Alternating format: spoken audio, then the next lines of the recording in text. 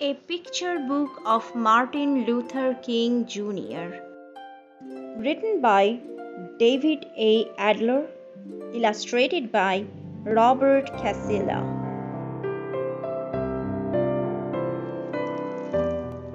Martin Luther King Jr. was one of America's great leaders. He was a powerful speaker, and he spoke out against laws which kept black people out of many schools and jobs. He led protests and marches demanding fair laws for all people. Martin Luther King Jr. was born on January 15, 1929, in Atlanta, Georgia. Martin's father was a pastor. His mother had been a teacher. Martin had an older sister, Willie Christine, and a younger brother, Alfred Daniel. Young Martin liked to play baseball, football, and basketball. He liked to ride his bicycle and to sing. He often sang in his father's church. Young Martin played in his backyard with his friends. One day he was told that two of his friends would no longer play with him because they were white and he was black. Martin cried. He did not understand why the color of his skin should matter to anyone.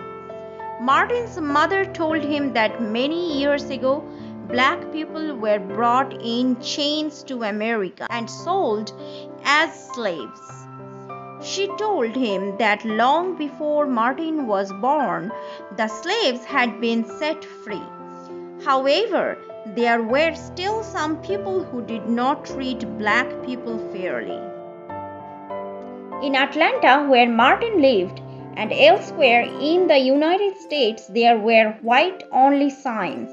Black people were not allowed in some parks, pools, hotels, restaurants, and even schools. Black were kept out of many jobs. Martin learned to read at home before he was old enough to start school. All through his childhood, he read books about black leaders. Martin was a good student. He finished high school 2 years early and was just 15 when he entered Morehouse College in Atlanta. At college, Martin decided to become a minister. After Martin was graduated from Morehouse, he studied for a doctorate at Boston University. While he was there, he met Coretta Scott. She was studying music. They fell in love and married. In 1954, Martin Luther King Jr. began his first job as a pastor in Montgomery, Alabama. The next year, Rosa Parks, a black woman, was arrested in Montgomery for sitting in the white-only section of a bus. Dr. Martin Luther King Jr. led a protest. Blacks throughout the city refused to ride the buses.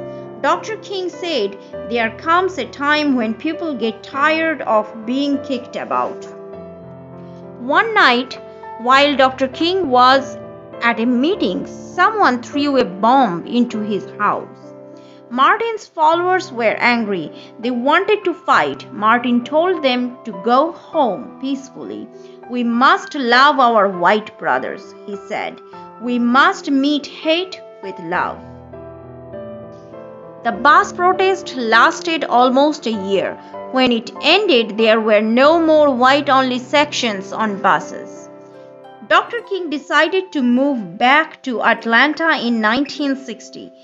There, he continued to lead peaceful protests against white-only waiting rooms, lunch counters, and restrooms. He led many marches for freedom. In 1963, Dr. King led the biggest march of all, the March on Washington. More than 200,000 black and white people followed him.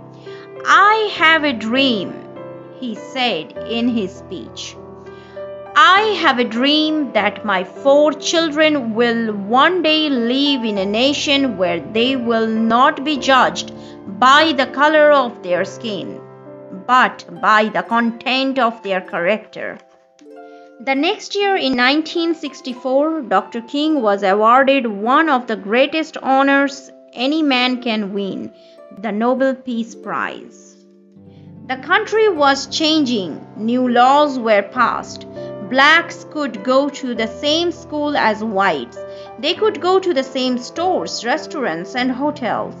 White-only signs were against the law.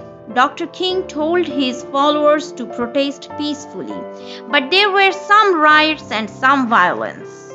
Then, in April 1968, Dr. King went to Memphis, Tennessee. He planned to march so black and white garbage workers would get the same pay for the same work. On April 4th in Memphis, Dr. King stood outside his motel room. Another man, James Earl Ray, was hiding nearby. He pointed a rifle at Dr. King. He fired the gun. An hour later, Dr. King was dead. Martin Luther King Jr. dreamed of a world free of hate, prejudice, and violence. Carved on the stone which marks his grave are the words, "I am free at last." The end. So friends, if you like this story, please let us know on our Facebook page. Also, if you like our work, please subscribe our channel. Your subscription helps us to grow. See you in the next video. Take care.